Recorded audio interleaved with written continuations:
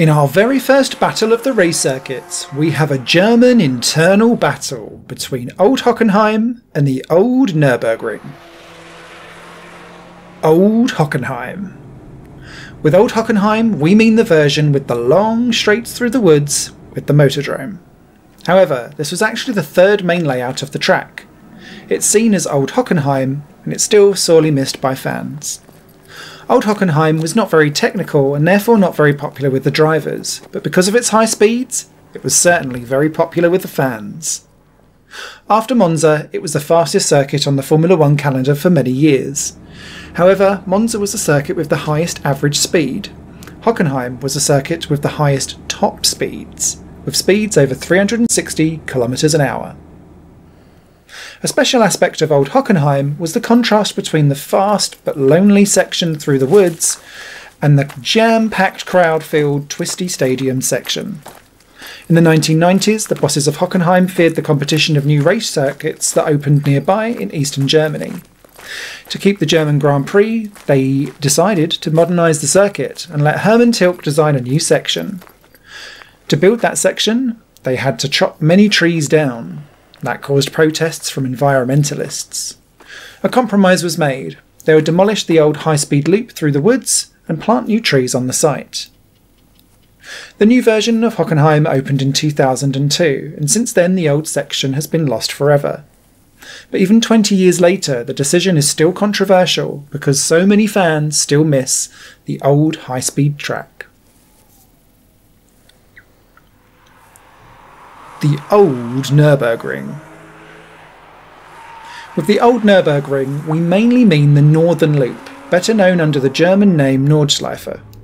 However, the original track also contained a southern loop named Südschleife.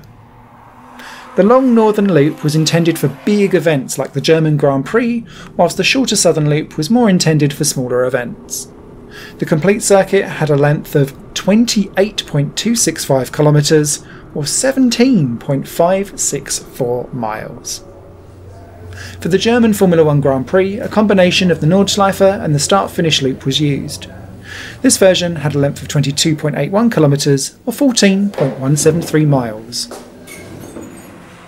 Compared to the Old Hockenheim, the Old Nürburgring was very technical, with tons of corners.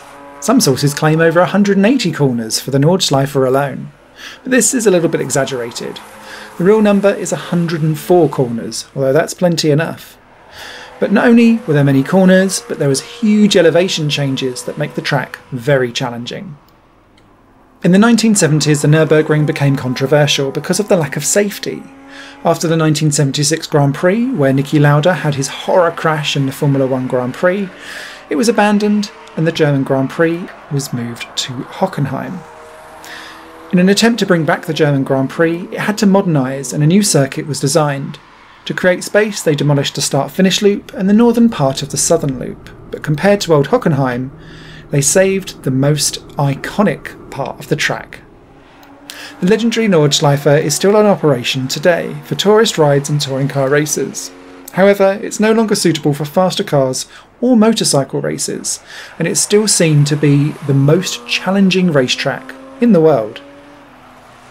So, now it's your turn. Let us know in those comments below which one of the tracks is your favourite, and tell us why. Next month the winner will battle on against another iconic racetrack. Lights out, let the battle commence.